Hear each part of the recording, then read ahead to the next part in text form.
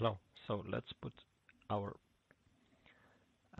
project in the correct position in our CAD site plan.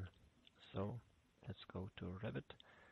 So in this example, you can see imported DVG site plan, and I want to put my project in the correct position of my DVG site plan. So let's say my correct position of base point in the DVG file is this point. Let's choose like example. So I recommend to move CAD file to the correct position if its coordinates is not according to the coordinate system. So I can just select this AutoCAD file and use move command, and I can move it to the cross section of my grid lines or base point.